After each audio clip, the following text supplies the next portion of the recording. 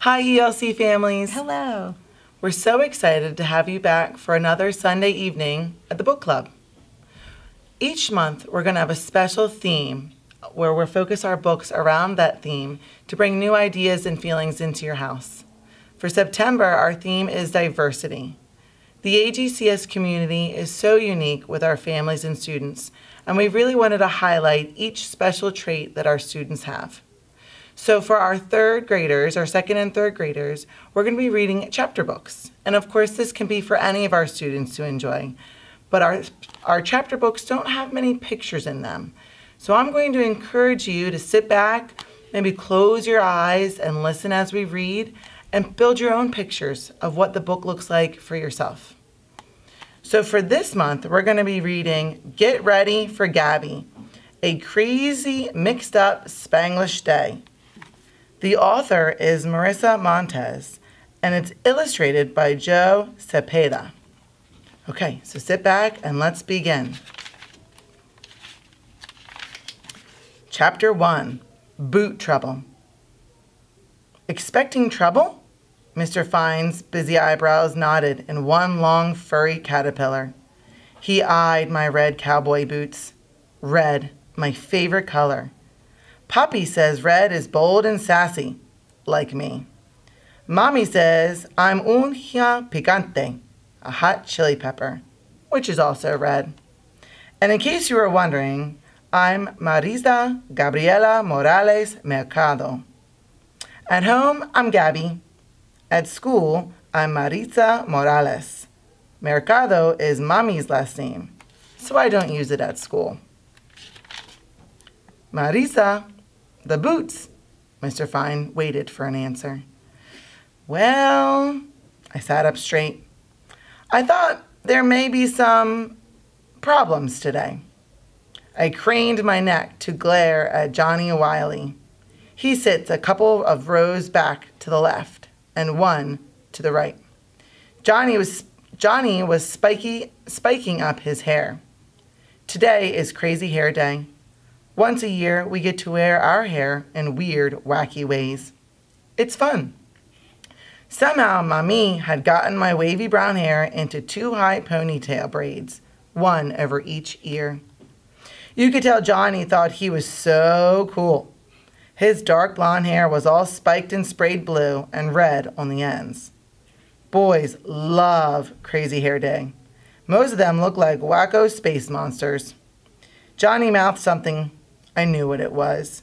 My eyes scrunched up. He mouthed the words later. I made a I'll get you later face. Marisa. My eyes snapped back to Mr. F. I flashed him my best good girl smile. Mr. F's long caterpillar eyebrows split back into two. They bounced high above his glasses. We've talked about this before. There are better ways to solve problems than with one's feet. My shoulders slumped. I nodded. Yes, Mr. Fine. Mr. Fine is the nicest teacher I ever had. But sometimes I don't think he remembers being a kid. I looked up at Mr. Fine. He's tall and thin, so he had to bend down to look at me eye to eye. Don't make me have to tell you again. But, no buts. If you ever aim one boot at another student again, I'll take them away and I won't give them back to you until the end of the day. I sank down at my desk and tucked my boots as far under my seat as they could reach. My favorite uncle, Tío Julio, sent me these boots. They have tiny stars and curly half moons carved in the red leather and were painted white. Red and white, my favorite color combo. Mr. Fine turned to the other students. Okay, class, take out a sheet of paper. As part of our new project, I want you to make a list of strange or interesting animals you'd like to learn about. Try not to choose a common pet or a farm animal. Billy Wong asked, what about Melvin? Good question, Billy. An iguana is a very interesting animal. Melvin is our class pet. Mr. F keeps him in a big aquarium at the back of the room. We measured Melvin once. He also He also, he's almost 2 feet long, if you count his long striped tail. There was a lot of mumbling. A few kids said, "Cool." I glanced at Johnny, moved 1 foot forward, and quickly tapped the toe of my boot. I knew what I'd like to write at the top of my list. The animal that most looks like Johnny Wiley. Un zapato gigante. A big, fat toad. Chapter 2. I have a fly behind my ear. Mr. Fine kept talking. He was walking slowly up and down the rows of desks. For this month's project, we'll break the class into groups of 3. Mr. Fine said, "Can anyone tell me how many groups that would be?" Mr. Fine likes to check our math skills whenever he has the chance. Luckily, I like math. What doesn't come easy to me, though, is spelling. All those letters and rules, I before E or E before I, as Mommy says, ay, ay, ay, ay, ay. I raised my hand. So did one of my best friends, Jasmine Lang. She had sprayed the tips of her black curly hair hot pink for Crazy Hair Day. Jasmine's crossed her eyes at me. I swallowed a giggle. I'm really lucky my teacher lets her sit right next to me. "Jasmine?" Mr. Fine called on. "Since there are 18 students in our class, that would be 6 groups of 3. "That's right, Jasmine, 6 groups. I crossed my fingers. "Do we get to choose who's in our own group, Mr. Fine?" Oops, I forgot to raise my hand, so real quick I stuck it up in the air. "Not this time, Marisa." Mr. Fine waved a sheet of paper. "I've already made that decision." Groans filled the classroom. "Quiet down, class." He used his "I mean it" voice. In real life, you won't always get to be in a group or with a team with your best friend.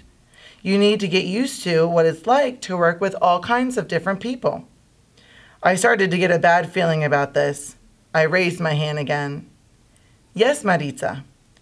Mr. Fine," I began.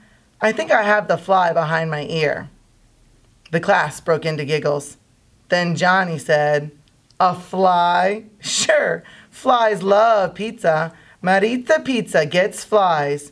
Do you get fleas too?" He started to scratch under his arm like an itchy monkey. "Hey!" I bolted towards Johnny. Before I got 2 steps, Mr. Fine blocked me. His eyebrows knitted into that long, fuzzy caterpillar again. He pointed to my seat. I sat down. Mr. Fine turned to Johnny. "John, that will be enough." My cheeks sizzled. I clenched my teeth, crossed my arms over my chest, and stared straight ahead. I felt like I was bitten in one of Mommy's raw ajillos, or garlic. Steam whooshed out of my ears. "What's this about a fly, Marisa?" Mr. Fine asked behind my ear. "I don't see anything." More giggles came from the class. One glance from Mr. F, and they all hushed. Now my whole face burned. "It's what Mommy says when I have a feeling that something bad is going to happen to me. She says I must have the fly behind my ear." Mr. Fine nodded. "Oh, I see. It's an idiom. From Puerto Rico?" I shrugged. I wasn't sure what he meant. Mr. Fine turned to write it on the chalkboard. Then, you won't believe this, Johnny Wiley started hopping up and down the aisle, doing his itchy monkey act. He was all bent over and scratching under his arms. "Marisa Pizza has flies," he whispered so Mr. Fine couldn't hear. "Marisa Pizza has fleas." A few of the kids laughed. I glared at Johnny. He gave me his nasty wily smile and sat down, real quick before Mr. Fine could see him. Billy Wong, one of Johnny's buddies, gave him a high five. But it was under the desk, so I guess it was a low five. I turned around to look at my other best friend, Devin Suzuki. She sits right behind me. We were both wearing our hair almost the same way for Crazy Hair Day. We sprayed the braids purple. You couldn't really see it on my hair, but the purple was super bright on Devin's because it's a lighter brown than mine. Devin tugged on her right braid and winked. It's our secret, it's okay sign. We signal with our hair whenever we know the other one is feeling bad. It made me feel better right away. I tugged my right braid back at her and gave her a half grin. On the chalkboard, Mr. Fine wrote the word idiom. An idiom, he pronounced the word slowly, is an expression, something people from a place or a country say a lot and it catches on, like the early bird catches the worm. He turned to the class. Can anyone give me another example of an idiom? Devin raised her hand. That kid has ants in his pants. She glared at Johnny. Mr. F didn't notice. Good, Devin. Anyone else? I grinned at Devin and gave my right braid a double tug. That means, cool, great job. Devin smiled so big I could see her braces. Devin has metal braces on her 2 front teeth to fill in the gap behind them. She must have been happy because she normally doesn't smile big enough to show her braces. She's very shy about them. Actually, she's very shy about everything. Basically, Devin's a very shy kid. Sissy Hoffer, not a good friend, raised her hand. She's as mad as a wet hen. Sissy was looking right at me when she said that. I just stared like I had no idea what she meant. That's right, Sissy, very good, Mr. Fine nodded. Sissy gave me a snooty smile and shook her blonde curls. Sissy doesn't do anything for Crazy Hair Day. She can't stand to mess up her perfect curls. Apparently in Puerto Rico, Mr. F continued, when someone has a bad feeling or something is going to happen, people say, what's the expression again, Marisa?